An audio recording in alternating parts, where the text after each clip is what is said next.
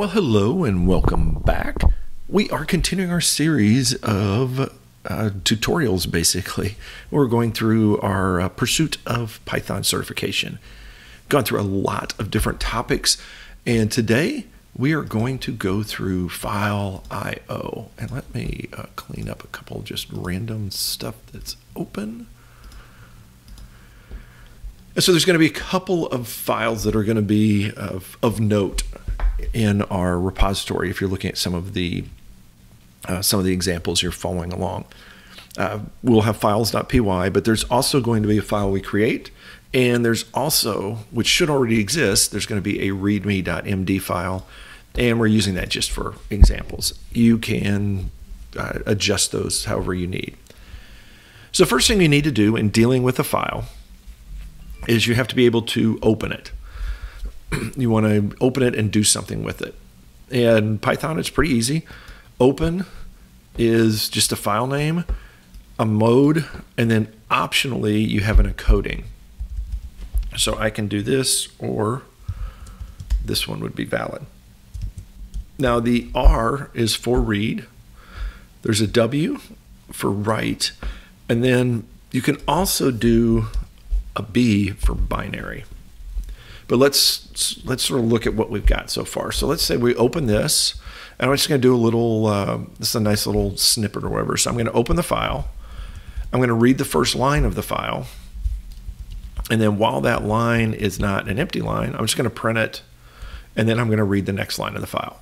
And then I'm going to close it.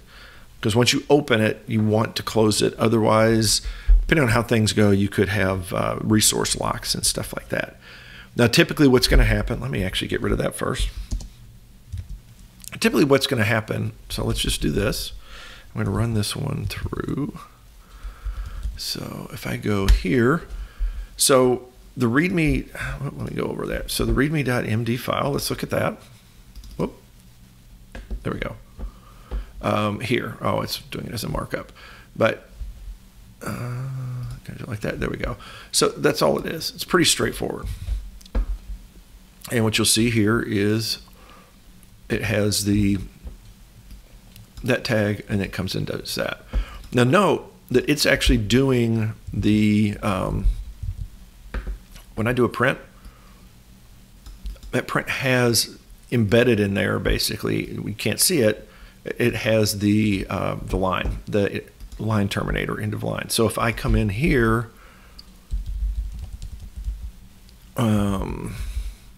well, that's because I'm doing a print. So it's going to do that every time.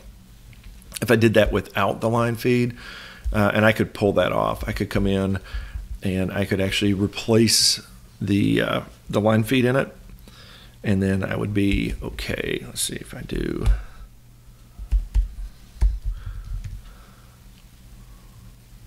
Now another one, let's be sure, is I can do, there's a limit I can do. So if I do a limit, let's just say 10.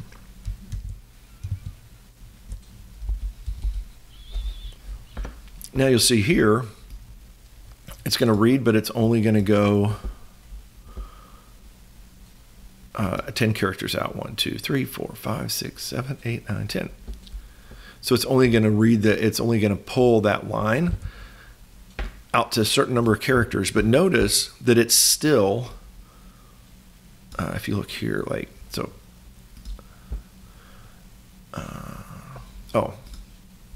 so the first one I did, I read the line, but then I come into the loop, and these are all at a length of 10.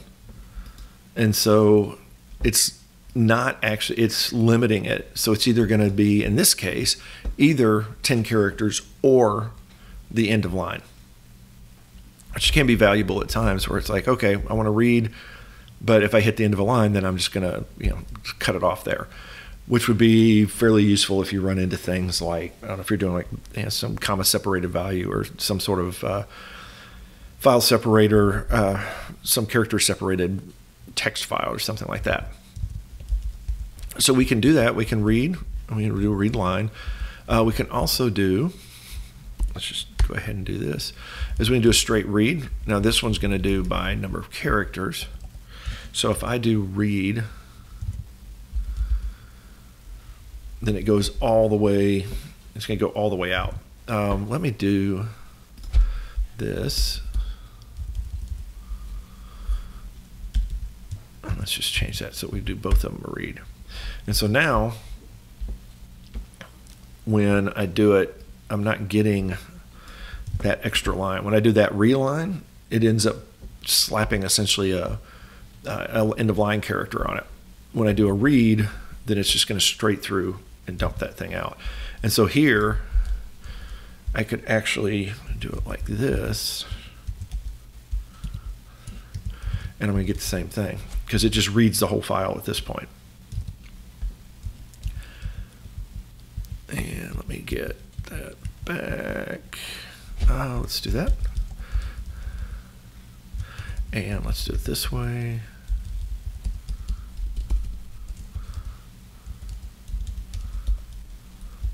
And then we're going to do it this way. We'll get all of those examples in there. So let's do it. Let's read it 15 at a time. So let's make sure all of those. Oh, let's do this. So note also. Let's see. File.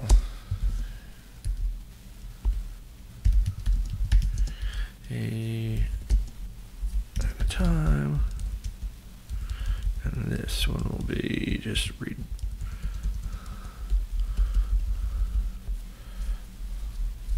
Complete file. Let's do it that way. So now if we look,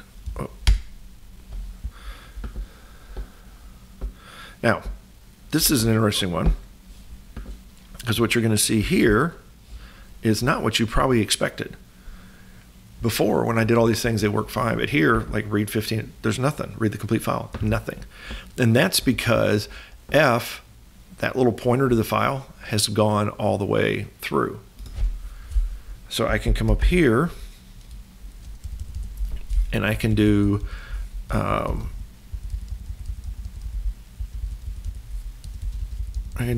actually have a lot of different options I can do here. As you can see, is I've got a lot of your normal functions available. But what I can do is I can come in and I can open it again, or I can do close and then open it. And let me go ahead and get rid of the encoding so you can just see the difference.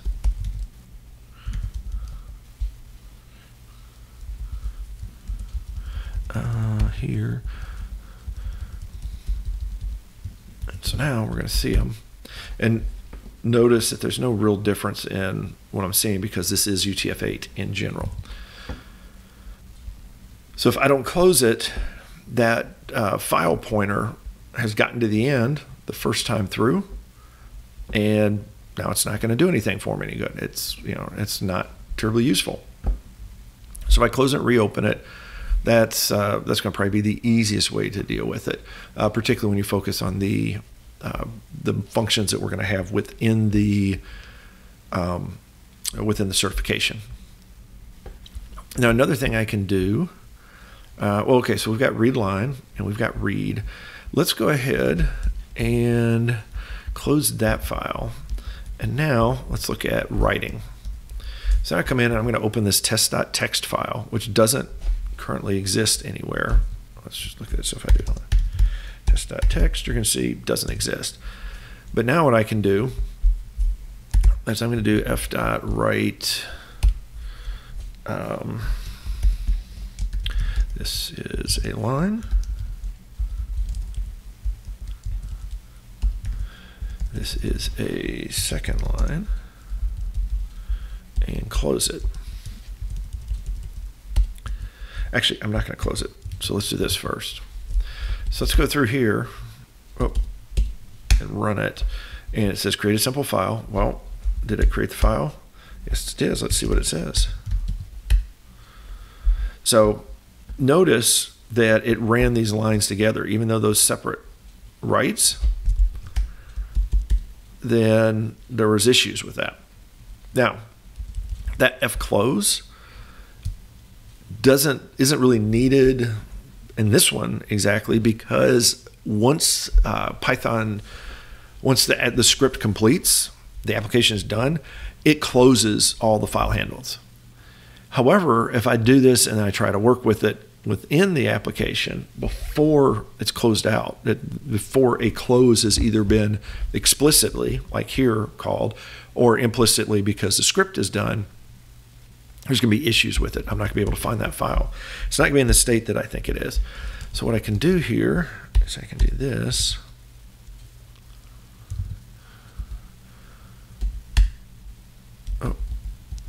Oh, there we go. I'm going to run that. And now let's look at that file. And notice I've got, this is a line and this is the second line. Now notice that what I've got here is test.txt has been rewritten. When I did that open, it was rewritten. But if I come in and do this,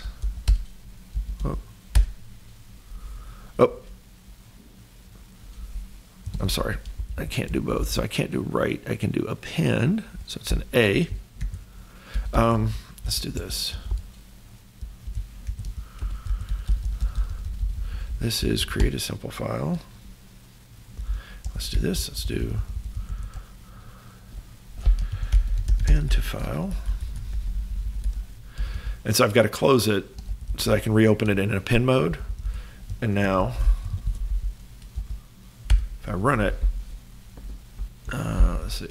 Oh, did I print it out? Oh, I'm sorry, I did. So I did write, print, append to simple file. I do that.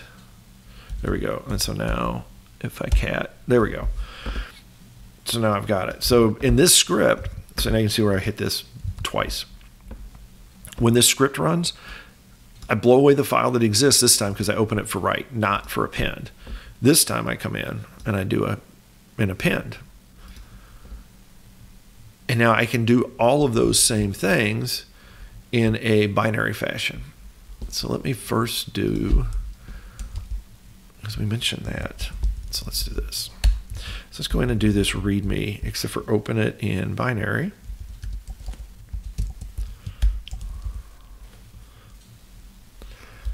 And I'm going to do read, and let's just do this. And let's see what it looks like if I open it in binary mode. Whoop. There. Now here we see it's got this little B, because basically it took all of that stuff, and now I can see my line feeds. So this isn't a string anymore. It's not doing the printable character. It's just taking the whole thing. So now I could take, let's see, I don't have like a good binary sitting around, but I can open things like executables or other binary files. That also means that I can do, let me just do this. Like, so if I do input text, and then I just insert 1, 2, 3, 4, 5, 6, 7, 8, 9, 10, or 0. Well, I'm not gonna, first, let's see what happens when I do a read line.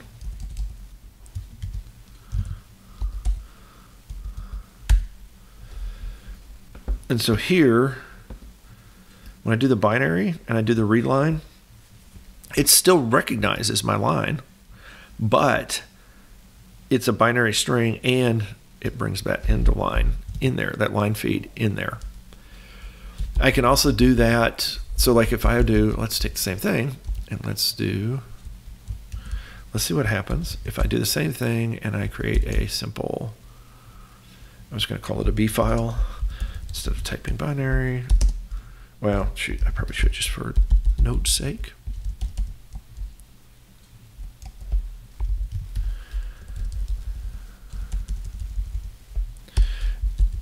And I'm going to do B. So let's see what that looks like.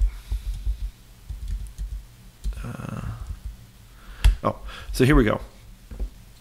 Binary mode does not take an encoding argument. Oops, sorry, I forgot about that. I do that.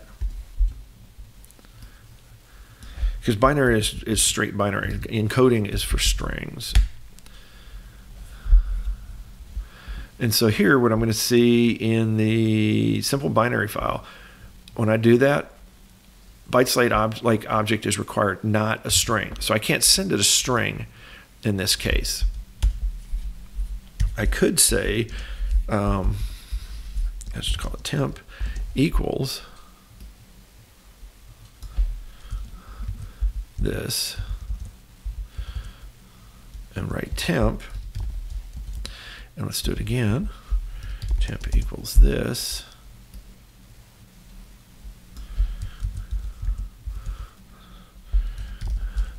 And let's just bail out. So let's not append to it at this point. We'll just do the open and write.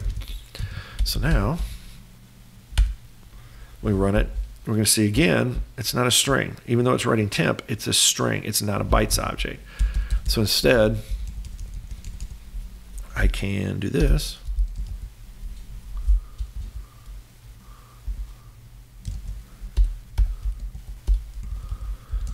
And make it a byte.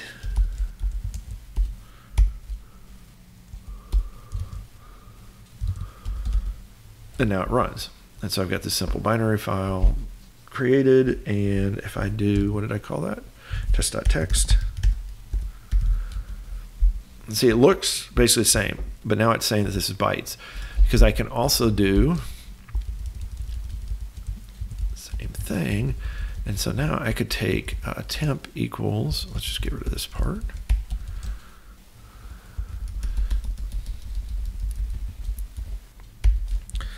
Come 2, come 3, come 4, come 5, come 6. So temp's now an array. But it still doesn't like it as a list, so I'd have to convert that over. I don't think I can do it this simply. Oh no, because it's going to do that. So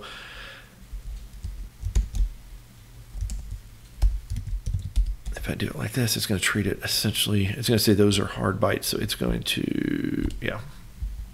So if I test that, yeah. So I just have that, it's a direct version of that. But now I could do bytes, I can do a byte array and things like that where I can write those out and I can write characters as needed into it. So now I can actually get pretty specific with what I do. Let's just do a same thing. Let's just do like temp equals 12. And let's, whoop, and see what it says when I send an integer. Note, integer doesn't count. So I have to get it converted to bytes. So I could probably do this to bytes. And I need to give it a length. So let's say a length of 1. And byte order, I don't think I need that. So let's see. So if I do that, oh, I do need byte order. And I don't know my byte order offhand. Let's just see what that does. But what I can do is I can go in, I'm not going to get too deep into it in this one, mostly because of where I'm at. Oh, it's either little or big. Oh, big Indian or little Indian. Which, there we go. And so now, oh, if I look, it's, what is that, test.text? Yes. And so that's it's writing that character. So I need something that's like, let's do 68. Oh, and that's just 1. That's the problem. So it's like this 2. Let's see what that does. There, okay. So now it's creating, it's a capital D because that is, if you do a 68, the ASCII code 68, it's a D. So it's converting that in for us as we look at the file. But it's actually, you see this like null D as it's putting that space before it. So you can play around with that and do binary reads and writes. I think that was everything I really wanted to mess with. You can also do a read into. So I can do, which basically is just going to push one value into another. So if I do this, I'm going to open it for read binary temp equals f.read into, oops, it's not that way.